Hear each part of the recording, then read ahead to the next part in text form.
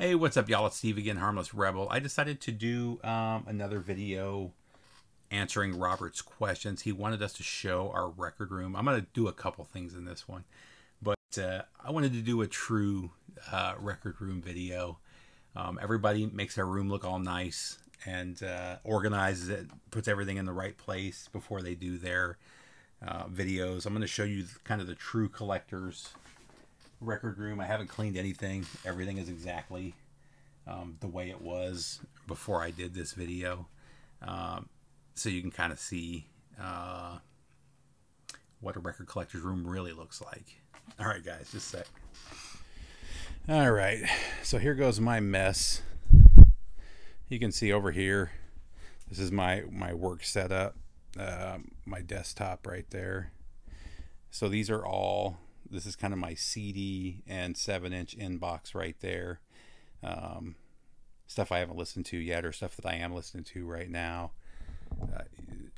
CDs and stuff shoved in every conceivable place that I can put them. A couple of the box sets up there.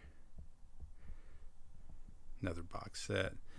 Over here we've got some country CDs. Up on top we've got some Japanese CDs. Right here, these are all MoFi CDs right there. Those right there are Blind Guardian. We got some CD box sets and some books in the back there. Let's see. My guitar amp. So let's come around.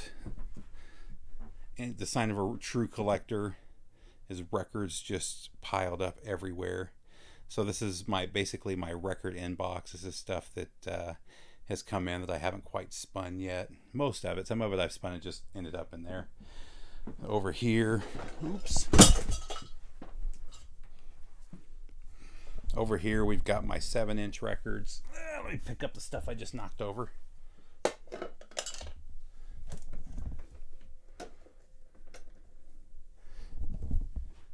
So we've got my 7 inches right there. Let's see. Got a whole mess of stuff over here. Some of this is stuff that I'm mailing out to people. Some of it's stuff that I'm going to be either selling or trading. This has duplicate CDs that I need to get rid of. Some signed drum heads that I'm eventually going to put on the wall. The back one's Robert Sweet.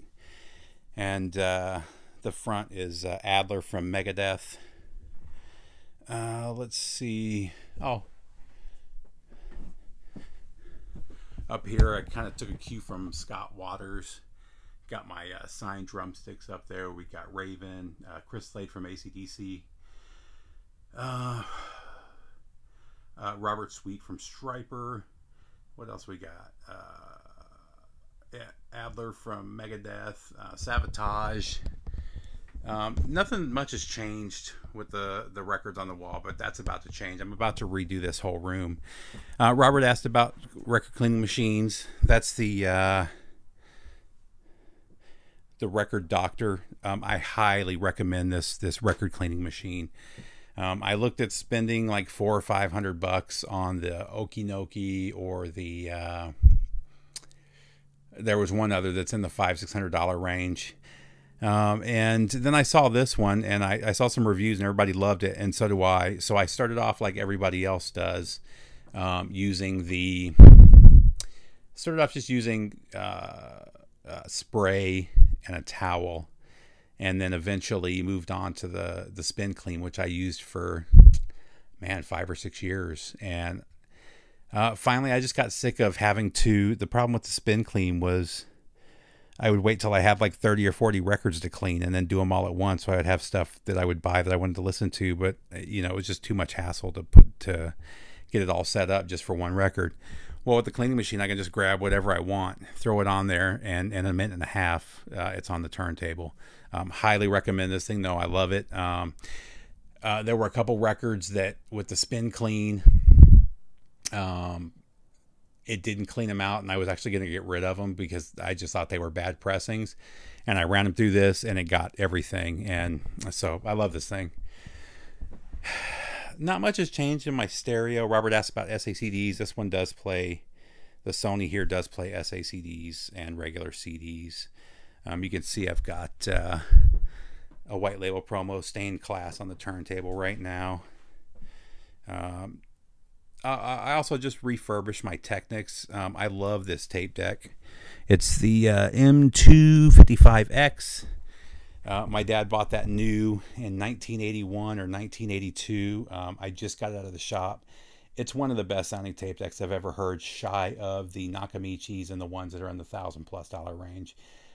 This one was like $400 new. Maybe it was either $399 or $499 brand new. So pretty pricey for the time, and it's that mid-tier tape deck. It's the Dolby. The Dolby, not the Dolby NR. They have a name for this type of deck though. I can't remember what it is, but it's kind of the step right below the Nakamichis and stuff.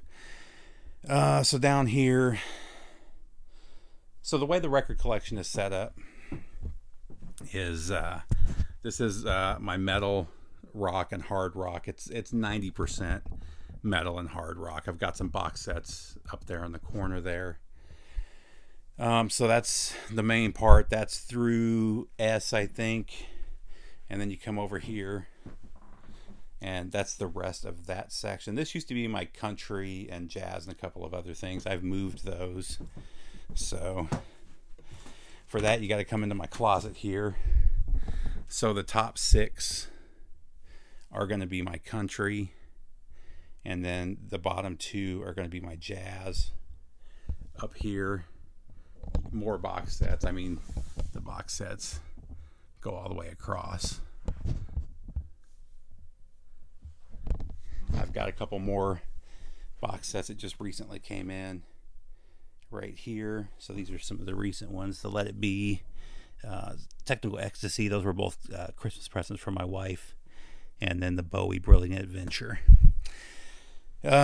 So again, CDs. Got some of the music Funko Pops up there. Some more CD box sets and whatnot. And that's pretty much my mess. More records laying everywhere. So this huge box right here, I ordered from a guy online on Facebook. He sent 3 records in this huge box right there, and one of them still had a seam split because he put it in there too loose. So more stuff. This is all stuff that I've just listened to in the last week or so. Some of it'll be in a video, some of it won't be. Another MoFi there. So that's pretty much it, guys. Here's a new one. I don't think I've shown that before. I went to see The Obsessed. Got a signed drum head. You got Wino right on the lady's face there. And I think the rest of this has all been shown. So that's pretty much it, VC. I hope everybody's good. Take care. Bye.